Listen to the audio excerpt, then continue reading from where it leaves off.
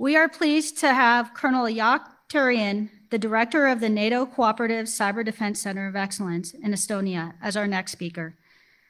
The NATO Cooperative Cyber Defense Center of Excellence held the first CyCon in Tallinn, Estonia 11 years ago, and our efforts to host CyCon US are in large part due to the amazing partnership that has been forged through the years.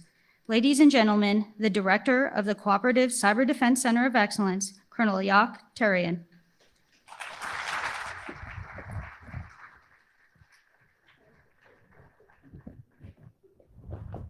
Good morning. I would like to celebrate the 4 years of wonderful partnership that we have with Army Cyber Institute, and I'd like to congratulate Andy and his team for putting together another. Is this on? I can barely hear myself. Good? Okay. Wonderful conference. I really like how the two conferences complement each other and work together. We all know there is a proliferation of cyber conferences in the world. There is probably 3 going on right now globally. CyCon and CyCon US do stand out. When I came to this job a year and a couple months ago, my first instinct about CyCon was, the CyCon in Estonia was, I need to steer it more towards military side. Basically, I wanted to do the typical new commander thing that, I'll yank the steering wheel hard before I understand what it is that I'm driving. My program committee convinced me that wait one cycle, wait 1 year. And I've come to realize that the military focus that I wanted to see in CyCon Estonia is existing here in CyCon US. So our broader academic focus is right on the money. Both of the conferences are very selective, call for papers based. So we do get speakers, panelists that are prepared here. They have actually written a paper on what they are speaking about. So that's the essence of CyCon.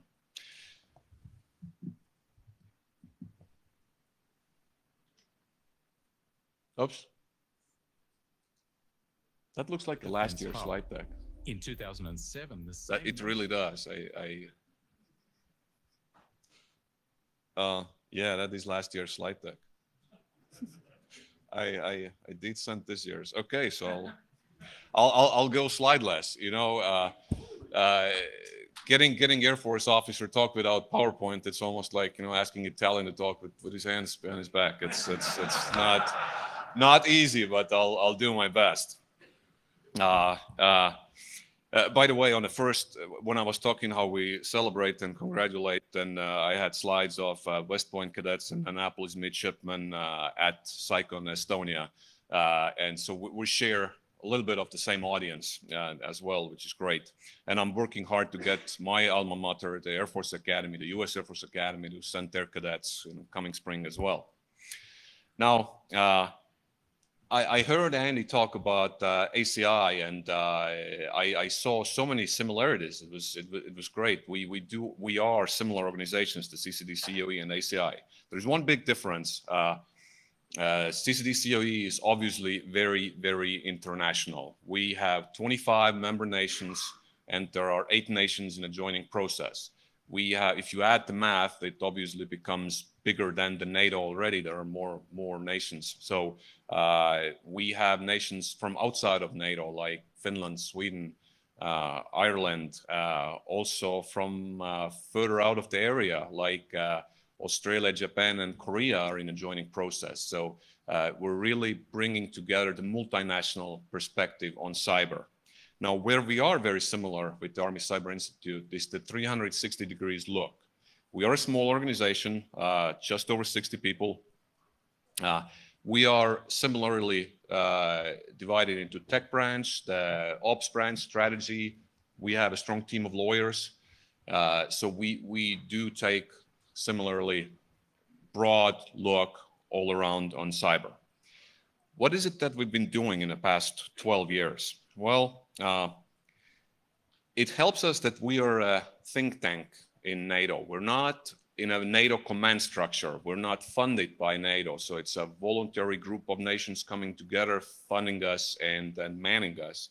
So everything that we do also carries the disclaimer that we heard in the beginning of the conference here, that whatever it is that we say, or it doesn't reflect the official positions of NATO or our member nations.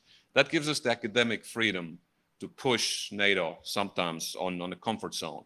You all know the African proverb that when you want to go far, you want to go fast, go alone. When you want to go far, you go together. 29 nations, consensus-based, going together, sometimes it is painfully slow. We've had the pleasure and fun to poke NATO in places where some nations or the entire NATO hasn't felt comfortable. After 2007 attacks on Estonia, NATO started working on concept, the relations between cyber attack, Article 5, sovereignty.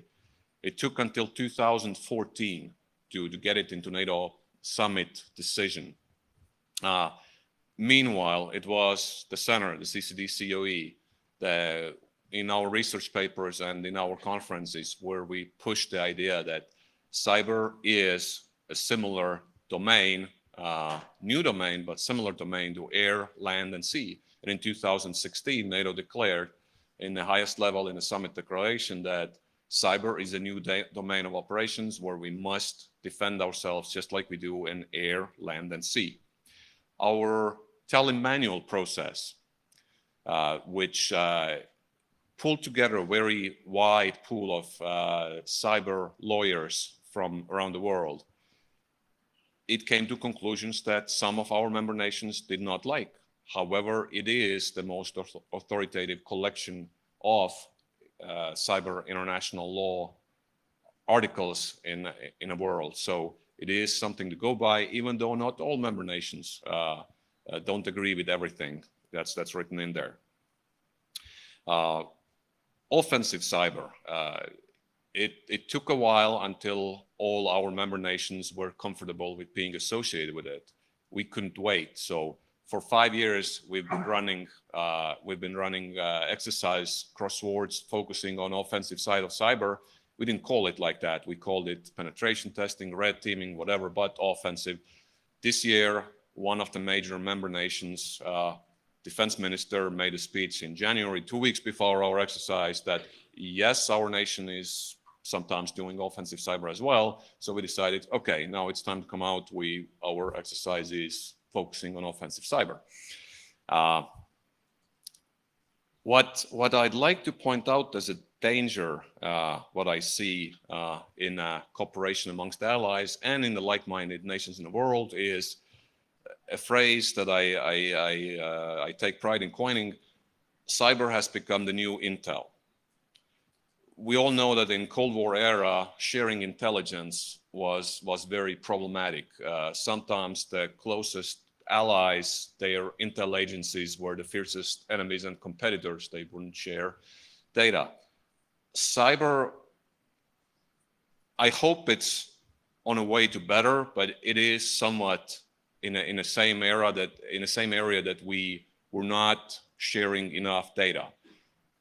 I don't understand why. Sometimes nations feel embarrassed when their defenses got breached. Well, you know, if a well-funded and very smart and capable enemy breaches our defenses, we feel embarrassed. But when a complete wacko gets into a truck and drives into a crowd, same way breaching all our intelligence defenses, we don't, feel embarrassed. We talk about it publicly. So why is it that way? I don't understand.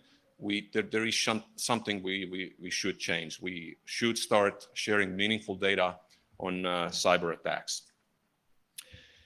There are many C's in our acronym, the CCD COE. The first one stands for cooperative. So cooperation is really the essence of what we do. We are a small center, just over 60 people, like I said. Our strength is the 25 and growing number of member nations. So cooperation is something we need to push on. I already mentioned several things that NATO has done. in cyber in their policy decisions. NATO first mentioned cyber in their 2002 summit, but then it really took after the Estonian experience in 2007 when the cyber verbiage in the NATO summit declarations became bigger and bigger. And I mentioned 2014 when there was declaration of cyber attack being subject of triggering collective response if meeting certain criteria. Then 2016 cyber as a domain of operations, and 2018 of NATO declaring that NATO will incorporate cyber effects into its operations if they are voluntarily brought to the operations by the nations. And NATO established also a cyber operations center in Mons, Belgium. Now where I'd really like to have a slide and a picture, but let's imagine a picture of 1929, three that era aircraft flying over a town, which is Tallinn. And in the center of there is an old building, which is where the center of excellence currently is.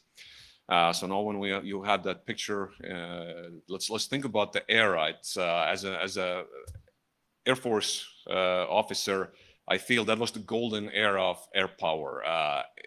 Flying was fun. It wasn't fly-by-wire. It was a little bit of crazy people, men and women in leather jackets and long scarves going out there and doing their thing. While at the same time in military headquarters and in political headquarters, there was a lot of debates. There was debates, well, World War I aircraft made the appearance, but they didn't really have impact. Everybody realized it's the new big thing. What do we do with it? Do we integrate into Army and Navy? Some nations had already established separate air services. Some waited until 1947. There was doctrinal talk, targeting the moral and ethical aspects. What is a legal target for air warfare? Will air power win all wars of the future and there is no need for other components? Well, doesn't it strike us as a very similar debate going on about cyber right now? All the similar topics, the legal, ethical, moral, doctrinal, is it embedded in the service? Is it a separate service? Every nation has its slightly different approach. So does it mean we're living in a golden era of cyber when it's fun? It could be. I hope it is. So we'll know 30 years from now, looking back, what it's like. And now I'm actually glad I don't have the slides, because this last slide, I hate the photo of me announcing the next year's CyCon Estonia theme. But people keep putting that back in the slide deck. So the spring CyCon theme is 2020 vision, the next decade. We used to take the play of words, and here in America, I don't have to explain what 2020 vision means. It turned out that the European colleagues, for them, it's like a quarter pounder. What does that mean? So it's easier here. 2020 vision, the next decade. I hope to see you all in last week of May in Tallinn, which is the best chance statistically to have good weather in Tallinn, or those 2 days of good weather during the year.